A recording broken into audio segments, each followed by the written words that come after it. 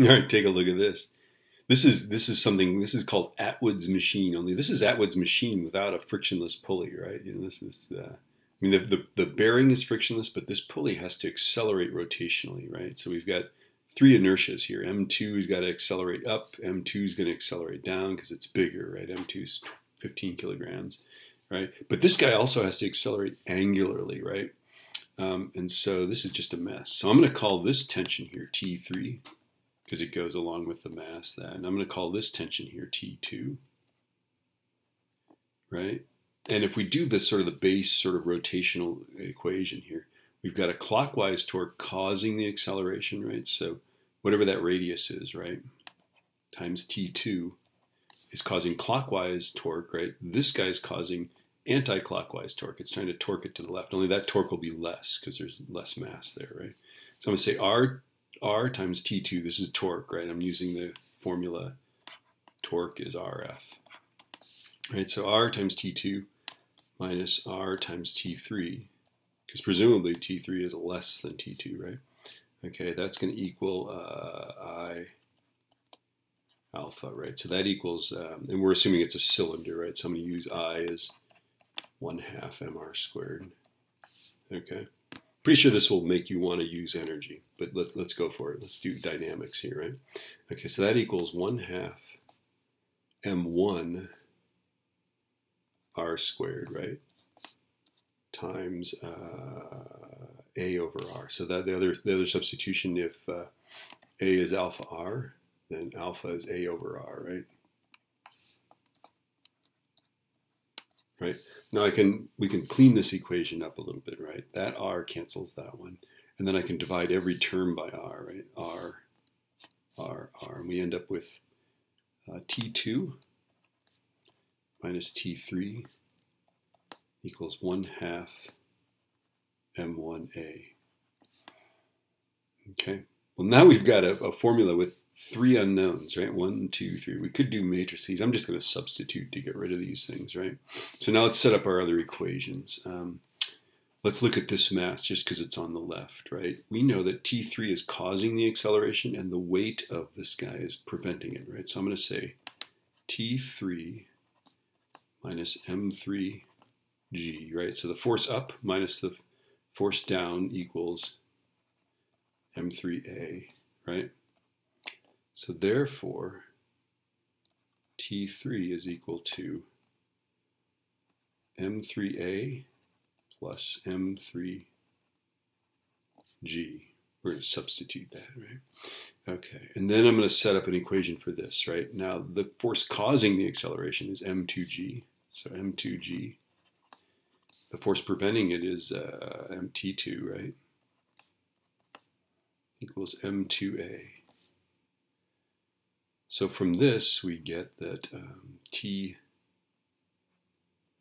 is equal to, what is this? It's going to be M2G minus M2A.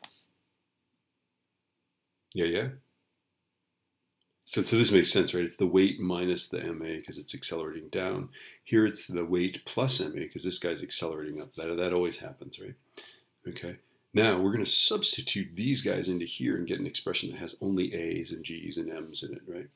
Okay, so let's write this expression again, right? So T2 minus T3 equals 1/2 M1A. Now T2 is this guy, right?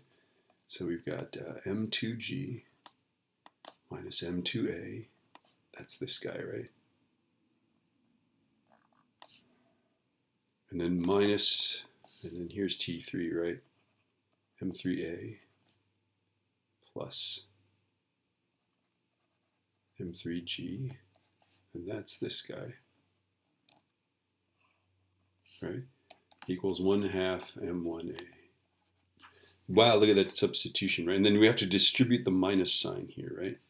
So the next line is M2G, M2G minus M2A minus M3A minus M3G equals 1/2 M1A. Let's put all the A's on this side. Notice that these A's are negative here. So I'm going to get on this side m2g minus m3g, right? It's shaping up here, right? That equals 1/2 m1a plus m2a plus m3a. So all that shuffle was is I put these two terms on the other side. Now, of course, I can factor out an a, right? So m2g minus m3g is a outside of 1/2 m1 plus m2 plus, starting to shape up, right? And then we get acceleration is equal to m2g minus m3g all over 1/2 m1 plus m2 plus m3. Which this makes sense, right? This is the protagonist. This is the weight of this guy is causing the acceleration. The weight of this guy is preventing it, right? All divided by the inertias. Now, these are just accelerating linearly, so we have to use all of their inertia. The pulley is rotating, accelerating rotationally, and remember that it's tricky, right? Some of it has the same linear acceleration as the masses, some of it has almost none, right? On average, it's half, right? So that's why it's half of that one, right? Now, obviously, we can plug numbers into this, okay? So I'm going to plug in numbers. So I'm going to go m2 is 15. So I'm going to go parentheses 15 times 9.81 minus 12 times 9.81 end parentheses. So I did the numerator in parentheses divided by parentheses 0.5 m1. m1 is 55, right? So 0.5 times 55, right? Plus 15 plus 12 end parentheses for the denominator.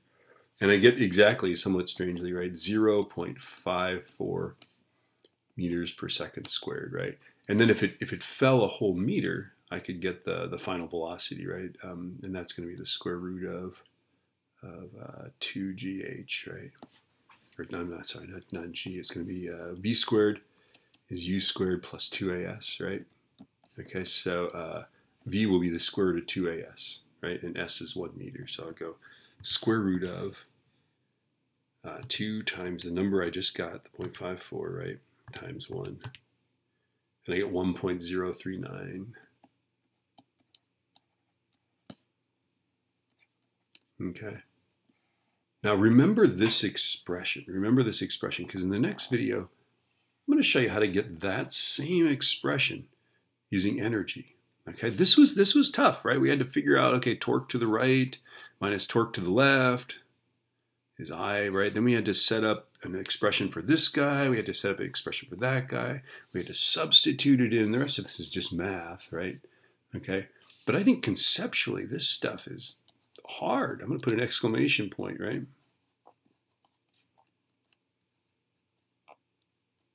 Like, whoa, that's pretty tough stuff. Okay, so I'm going to show you how to do this in a way that maybe the math isn't easier, but certainly the concepts are easier. Okay, that's the next video.